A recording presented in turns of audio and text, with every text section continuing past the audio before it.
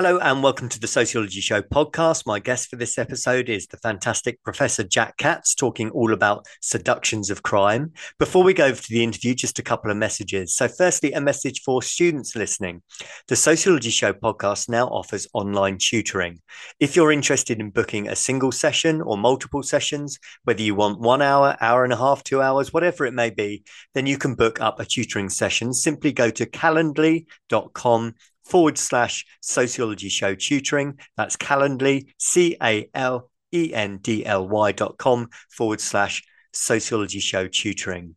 A message for teachers listening as well. If you would like some help, maybe you are setting up a new department for sociology. Perhaps you're thinking about switching exam boards. Perhaps you want some extra help in terms of how to answer questions, what the examiners are looking for. Or maybe you've got staff within your department which are non-specialists, whatever it may be. If you are interested in booking me for some consultancy work for either a half day or a full day, then please do get in touch on my email address, which is the Sociology Show podcast @gmail.com. So without further ado, let's go over to the interview with Professor Jack Katz. Hi, you're listening to The Sociology Show, a podcast about absolutely anything to do with the wonderful world of sociology. Whether you're a teacher, a lecturer, a student, or just taking a passing interest, this podcast will look at a range of issues from social class, ethnicity, gender, sexuality, religion, crime, education, and anything else that sociology has to offer. My name is Matthew Wilkin, and each episode I will speak to someone working in the field of sociology and let them explain all about their own interests, their research, and their experiences. So, put your earphones in, turn the volume up, and let's be sociology geeks together, eh? Hello and welcome to the Sociology Show podcast. Would you like to start by telling us a little bit about who you are and what you do, please? Okay, so I'm Jack Katz, and I've been doing sociology for maybe 40 years. I was initially trained as a lawyer and then went into sociology graduate school. And what I do, I work on a number of different topics. Of course, crime, which is why you're talking to me today. Also, emotions, self in everyday life. Uh, and I've been doing a long term project on neighborhoods in Hollywood, uh, an area in Los Angeles that's famous for the movies, but also has interesting people living there and how it's changed the kind of stuff in urban sociology. So I work on a lot of different topics, and I'm as enthusiastic as ever about sociology and what you can learn. I'm stimulated every day by it. Uh, Yeah, so as we go along, I think you'll get a sense of how my perspective is similar or different than what other sociologists do. Great. Thank you, Jack. Thank you. And the main reason I want to talk to you today is about your book, Seductions of Crime. Sociology students are always really interested in it because most of the research that you look at in understanding crime and criminology very much comes from sort of socioeconomics, trying to understand inequalities, poverty, money. Students learn about things like strain theory, status frustration, and so on. And yours really kind of leaps out as something a little bit different and sort of approaching and trying to understand why crime occurs from a very different angle. So I wondered if you wouldn't mind sort of expanding on that in terms of how you take a slightly different look at why crime occurs. Yeah, it's a good question and helped me kind of open up uh, how what I do is different. Basically, I look at the thing we're trying to understand. Okay, there's different vocabularies for this, but you can talk about the independent variable and the dependent variable. You can talk about the explanans, the thing that's going to do the explaining, and the explanandum, the thing you're trying to explain. Almost everybody, especially in criminology, but generally in sociology, is looking at the explainer, the cause, and the debates are all about, is it a lack of self-discipline? Is it something in the way the child was raised that leads them to be a criminal? Is it something about poverty? Is it something about race or ethnic or minority status? Is it something about neighborhood? And each of these causes have different sociologists associated with. You could probably go down the list of the different theories that your students are looking at and associate different sociologists. Their careers are tied to different causes, different exponents, different independent variables. Most recently, neighborhood, at least in the US. And some work in England too, and in other countries, emphasizes the neighborhood character, life history studies that Barrington and others have sustained in England that look, is there a difference between lifelong offenders and those who just offend in adolescence? Is that related, that difference related to something in the family and early childhood? So all the action, all the status differences among academics is on the exponent side. Everybody on the other side, the thing you're trying to explain, everybody takes crime rates pretty much. Some people do studies where they interview people who self-report whether they offended or not, but mostly people are trying to explain. So that's not where the action is. The action is not on the side of the thing you're trying to explain. The intellectual action is all on the cause side. And so my difference is essentially I start by looking at the thing we're trying to understand. And to me, that's the way a natural scientist operates. And I think often people read Seductions and they think I'm saying people do it for the thrill, that background isn't important. That's not really the organizing idea of the book. The organizing perspective is to get as close as you can, see in as much detail, whatever it is you're trying to understand. I've done that in my other studies, like when I studied emotions, I did videotapes of people laughing in a funhouse, videotapes of little kids crying, and to try to understand the dynamics of those emotional events. Uh, to me, that's a scientific impulse. You try to see as far out into the universe as you can. Technologies are allowing us to do. You look under the microscope, you look at DNA, you look at the structure. You're just trying to describe and then see process, and you build towards cause from first looking at the thing you're trying to explain. So I think that's why my work is very different. The action in academics and in politics is all on the cause side. And I think the action in the sense of what motivates, what organizes the careers of academics, especially in criminology, is very politically tied. Mm-hmm. If you look at all the causes that people cite for crime, whether it's the lack of self-discipline or neighborhood quality or poverty, racial discrimination, they're all tied to different political programs. And everybody takes that for granted. That's what you should be doing. You should be emphasizing the cause side. My approach is to start on the thing you're trying to explain. You don't quite know what it is. If you had an accurate sense of the thing you're trying to explain, you wouldn't have to do the research. But you have something important going on out there.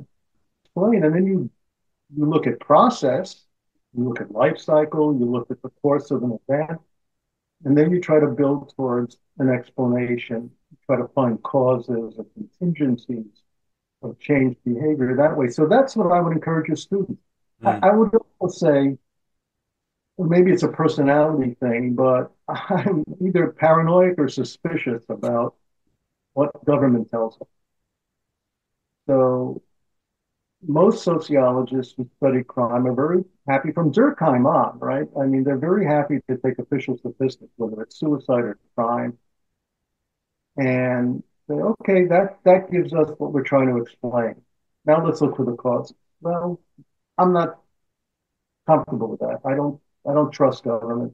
I don't trust government doesn't produce information on crime in order to serve social science.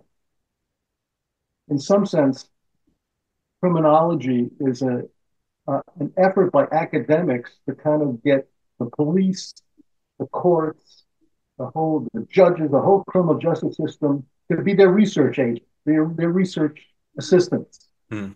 Not what the criminal justice system is in the business of doing. So when they produce statistics on crime, they produce the crime rates, it's for their own purposes. So when I started to study crime, which I just started to study in a way because I was starting to teach and I had to teach something. And I had a law background and I realized people studying crime never actually looked at what the people were doing very much. So I just started to gather all the information I could on what people are actually doing in the moments of doing crime. And what are they doing just before? What are they doing just after? And I tried to find patterns. Should we start with that then? Because you mentioned about perhaps a different methodology compared to what other people use. So, for your book, Seductions of Crime, how did you approach it? You mentioned ethnographic research. Yeah, I just collected everything I could, all the biographies, autobiographies, all the close-up descriptions by journalists. I found a very nice data set that was collected by a couple of researchers in Chicago who didn't just take the police statistics, they went into the police files. And when you go into which it's hard to do, right? They spent a lot of time, and I piggybacked off of them. They spent a lot of time over years getting good relations with the police department in Chicago so they could get into the files. And when you get into the files, you get the witness statements, you get the reports made on the scene when the cops first get there.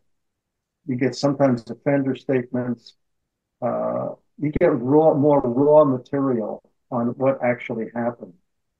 So that was very helpful. So I put all that stuff together. In other studies, I've done videos. And, one thing I'm working on now with other people in Europe are videos of people getting into fights that are recorded on iPhones or smartphones. Everybody's got a smartphone. For your students, maybe they've done this themselves. They pulled out the phone, something interesting is going on. And that stuff is posted on the web. And you get, for the first time in human history, you actually get firsthand immediate documentation of what's going on. And it's a real challenge to work up this material, but there it is for you. So that's a sort of way of working, at least to gather the data. I see this as the video material as a kind of new frontier that the next generation will spend a lot of time developing. They find it's a wonderful education if you really try to just describe what's happening on the video.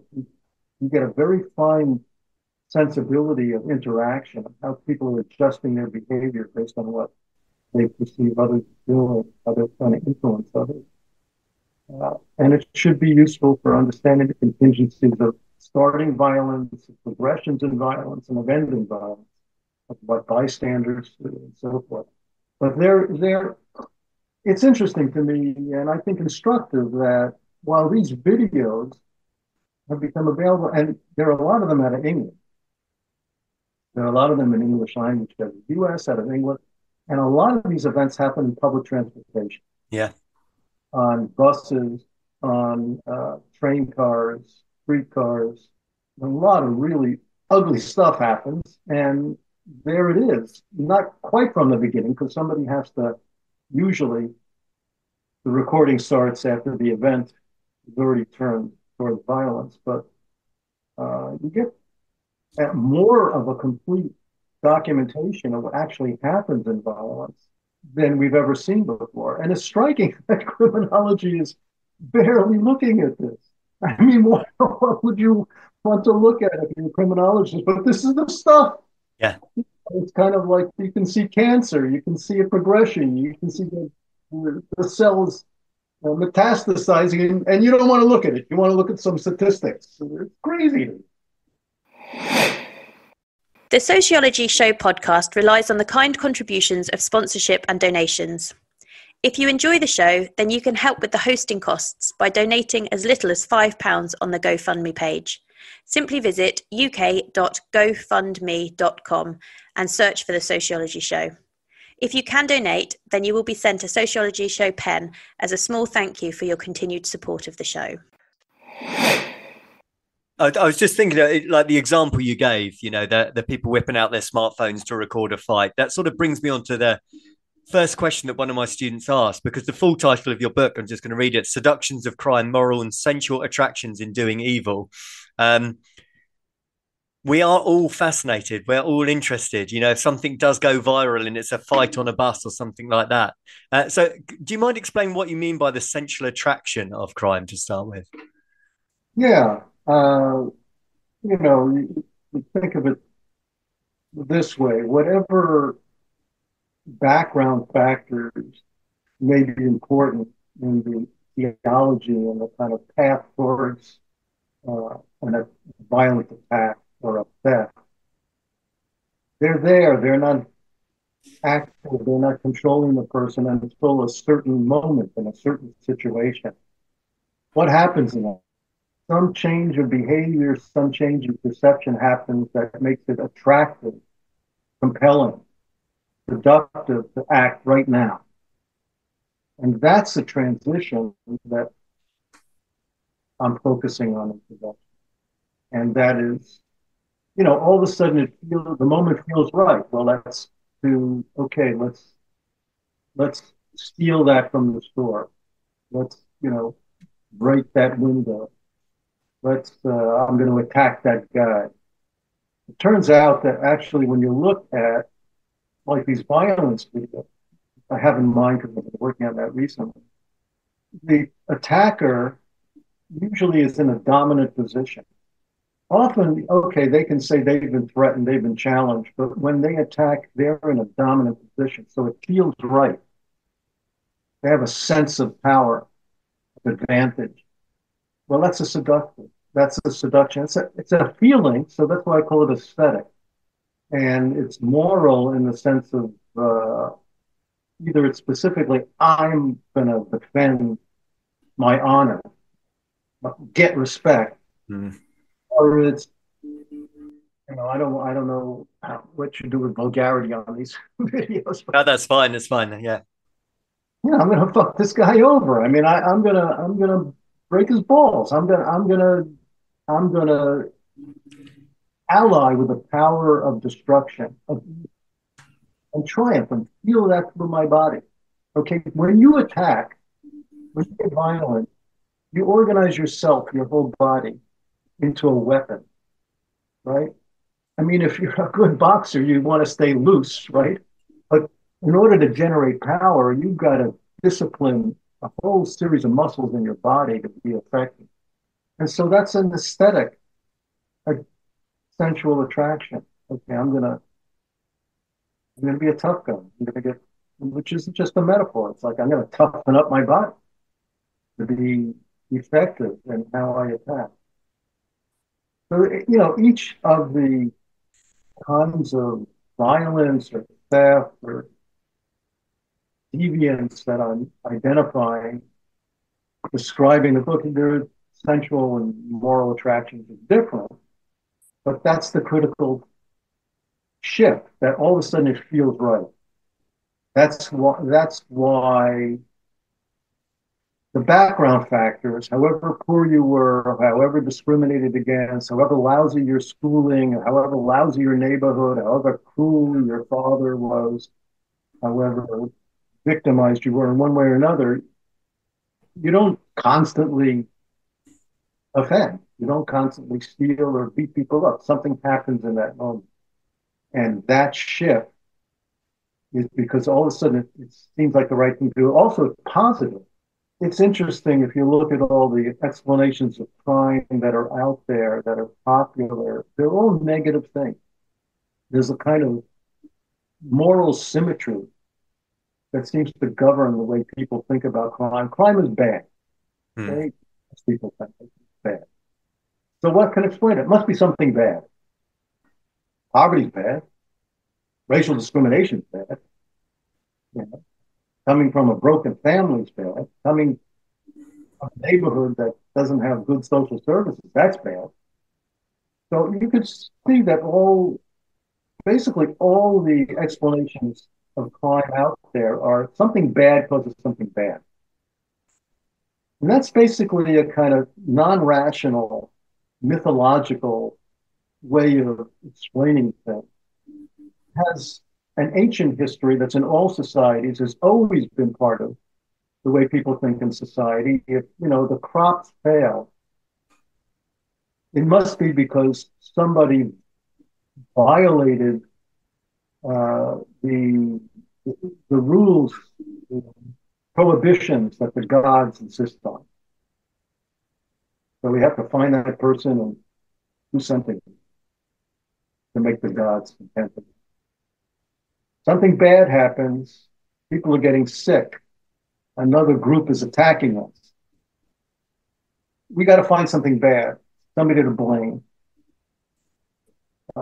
That's an ancient kind of way of looking at things. But in fact, what happens in the actual doing of crime is that it seems positive. Like I'm going to achieve something. I'm attracted to it.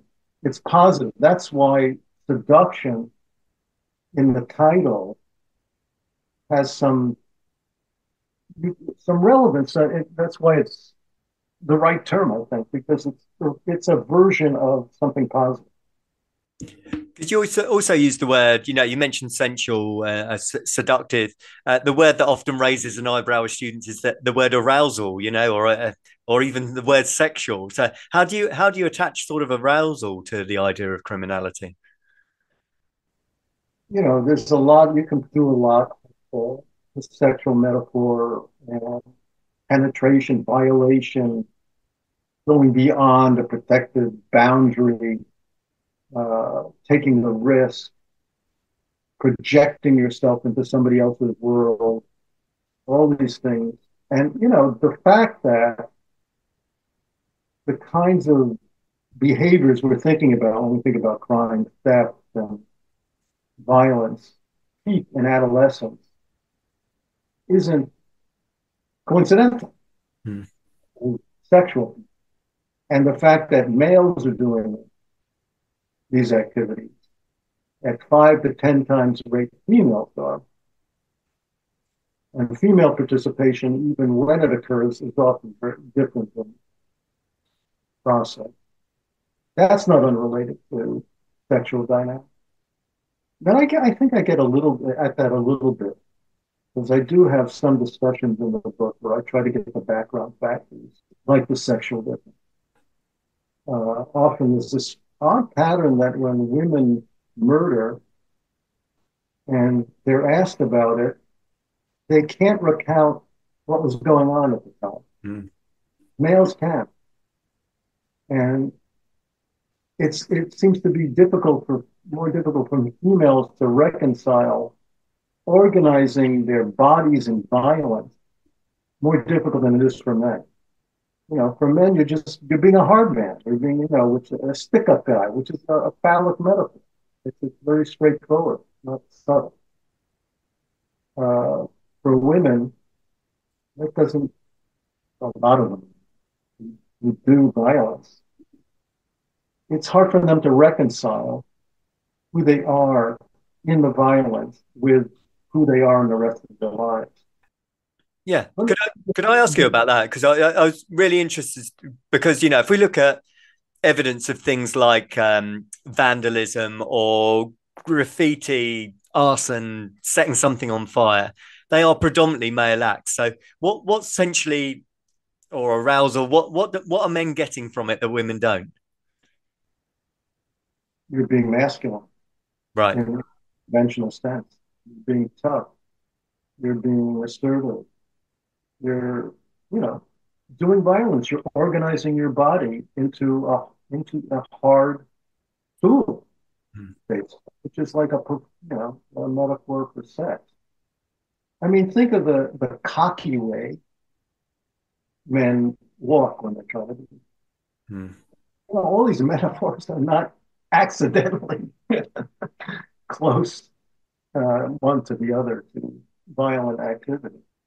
Let me say just something before, because if your students want to understand how to do this work, uh, I wrote a like 4 pages, very short, little essay called on analytic induction, and it's I think pretty accessible. It's in an international encyclopedia of social science. They can find it on the web. It's open access. Uh, but that'll kind of show you how you do this work and how it's different than how social scientists often uh, work. And there are examples of studies in other fields, not just crime. But if you want to pursue this and start your own investigations, and even your students who are in high school, what we call high school, that's a good time to start because I mean I think basically what I'm doing is continuing who I was when I was an adolescent Yeah. in the perspective I had. I think this is you find, and I would encourage your students, find a way of working that continues who you are, that helps you. You get a lot of motivation out of that. Like your work reflects back on concerns you have on an ongoing basis, and that gives you motivation. Thank you. Thank you for that. Can I throw a few more terms at you that often come up that students ask for a little bit more clarification on? You mentioned that the stick up guy doing the stick up. Do you just want to explain what that means? I mean, in the US, it's a phrase for robbery. I don't know in the UK whether It is occasionally used, yeah, the stick up. Yeah. Yeah. Yeah, stick them up. Which I mean, put your hands up uh, as you're illustrating. But it's also a phallic kind of metaphor. So, being a hard man and so forth. These are feared but often admired personalities. Dominance is a large part of the attraction. I have a chapter, Ways of the Badass, that doesn't focus on a particular crime-like event, but is just a way of being that sometimes ends up in violence or exploitation. But that came out of really a memory I had. One of my first jobs, I was like a busboy waiter at a hotel, where we would stay there. It wasn't like commuting every day. It's like a resort kind of place. You go stay there. We lived in like what had been stalls for horses that were converted. And the first night I got there, we had roommates, and my roommate guy they called Dillinger out of he was a boxer, but Dillinger was a famous American criminal who escaped the law for a long time. And was finally shot down at the Biograph Theater, I think the 30s. And this guy, he told me, somebody's going to come up to you and they're going to ask you to borrow some money. And it's not going to be a lot of money. And you're going to think, I got the money. They'll ask me for $1, $2. And you're going to think, well, yeah, I need to have friends here. I don't know people. I'll give them the money. Don't give them the money. If you give them the money, and I mean, he didn't explain a lot, I don't think, if I recall right, but what I came to understand is that if I give this guy the money, the first day I'm there, the rest of the summer, because it was the summer job, the rest of the summer, I'm going to be looking to that guy to get paid back. And he's not going to pay me back. And so what's going to happen is he's going to be robbing me the whole summer. Like it starts out as a loan, but then it turns into robbery. It's a dominance game. Hmm. Not that he needs $1 or $2. It's that dominance in a world of males, and we were all males, no females. Well, that's a masculine thing. And, when you get into masculine things, you're never very far from sexuality. So the next day, in fact, this guy comes up to me.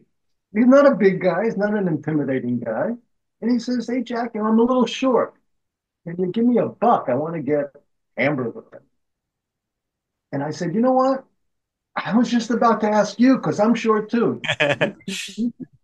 And that's a bill because they were adjudged juvenile delinquents, and the head waiter would recruit these guys from the judge in the Lower East Side in Manhattan. And this would be a way they would avoid jail, come out and do this work. So these were interesting guys. Have fun.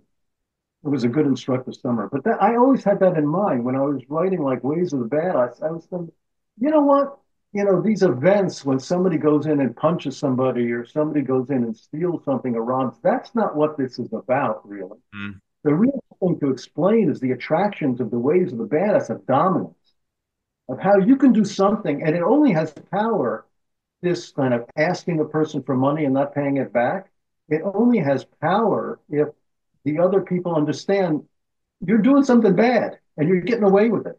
That's where you generate the power. The rule that you should pay back, otherwise it's robbery, that allows this guy with a little phrase, "Hey, can you give me $1? Can you lend me $1? How can you not lend the guy $1? What's a big deal?" And that innocent little phrase becomes a summer-long robbery. Yeah. And it comes worse and worse every day. I can't help hearing Stick Up and Ways of the Badass without thinking about Pulp Fiction, the film, which I think both are made reference to, aren't they? Yeah, yeah. A lot of people creating culture, movies, writing scripts, writing books, they're responsive to all these symbols. They're not getting it from me. It's just I'm getting it from the same place they are, from the world of, people who are living these things, for whom it's motivating. Or the Joe Pesci character, which I think he's very, the people doing the Mean Streets, that whole series of movies, they're very responsive. These are very much like people I knew from New York. They were responding to the same thing I was, the same kind of dramatics of everyday life. Thank you.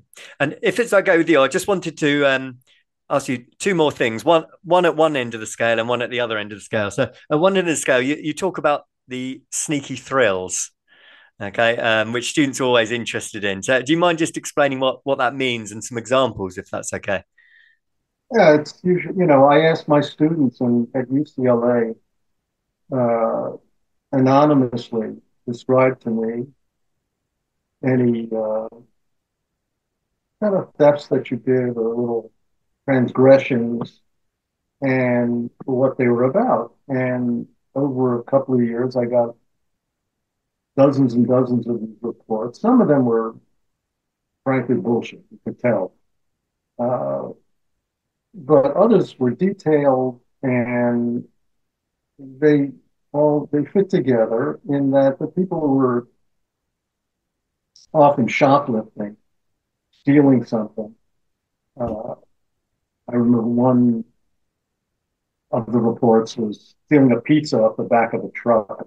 I remember the account was we weren't even hungry, but that was the tastiest pizza we ever ate. This is to say, it was actually the transgression. Mm-hmm. That was the attraction. It's the whole drama of can I pass as looking normal when I'm in this store? It's not just the thing.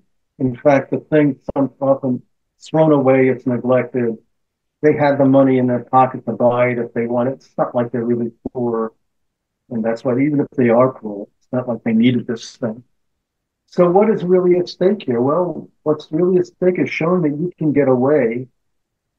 You can be seen as normal while you have these deviant thoughts. And for people approaching sexuality, if people know what you're thinking all the time, if everybody really knew what you were thinking all the time, I mean, my God, how could you go off? You better be able to, because what you're thinking, no, you couldn't you couldn't defend it.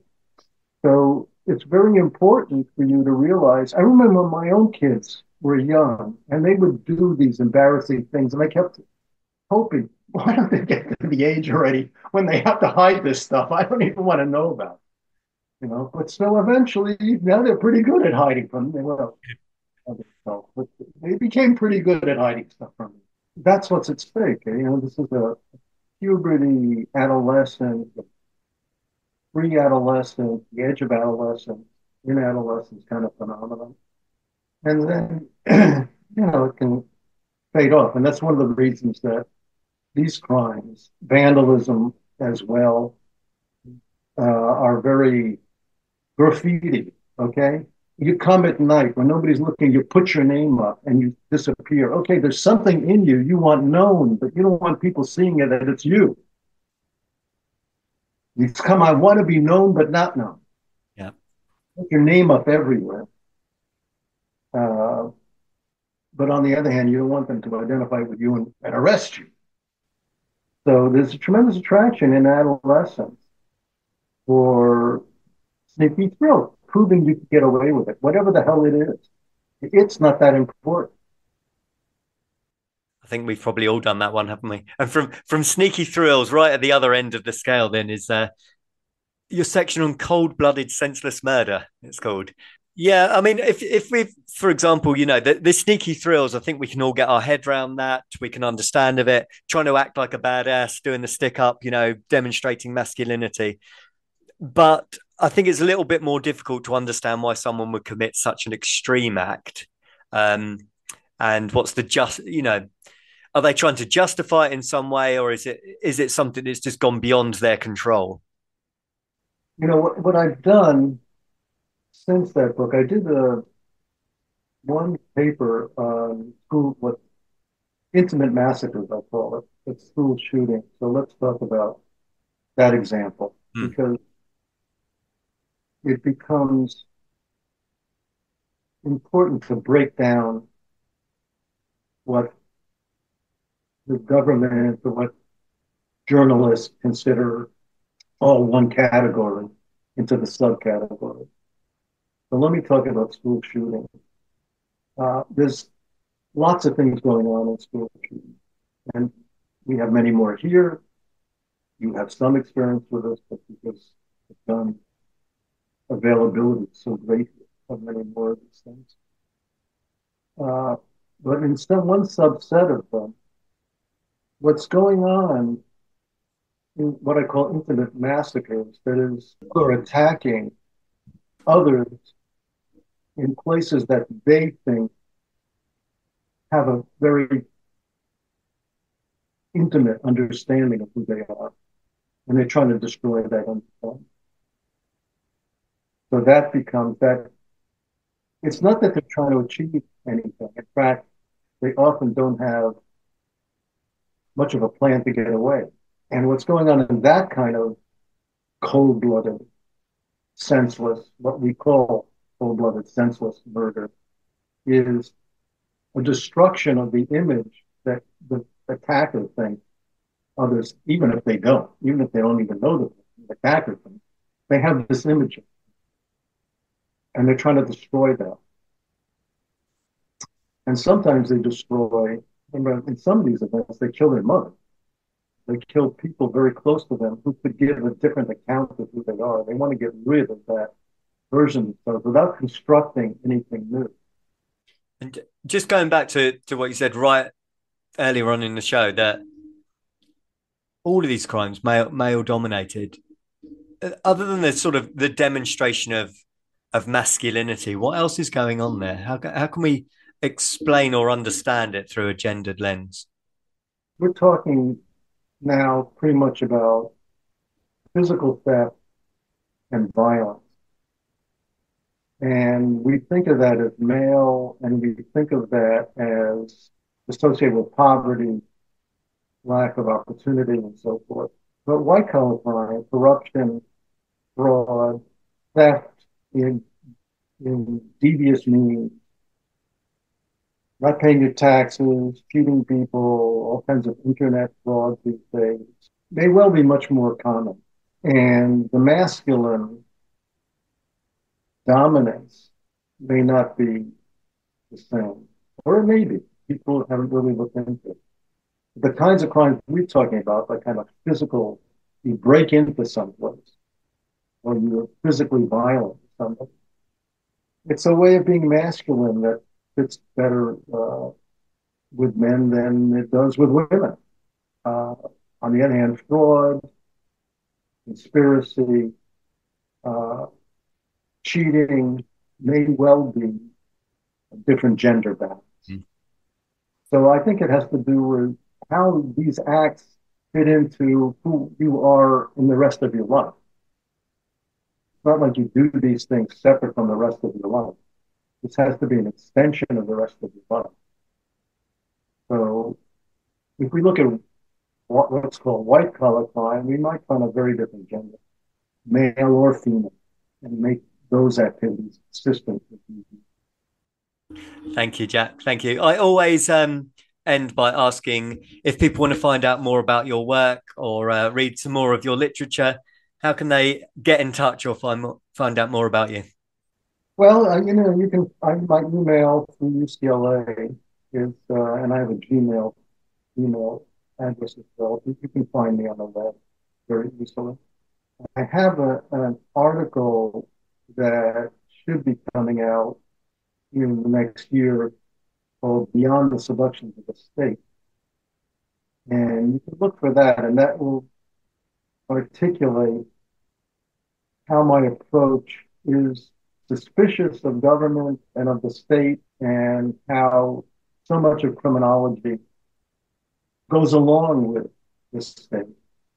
And that might be a kind of guide to how to read a whole range of different contributions in criminology that are alternative from that, and perhaps specify what's different about my approach.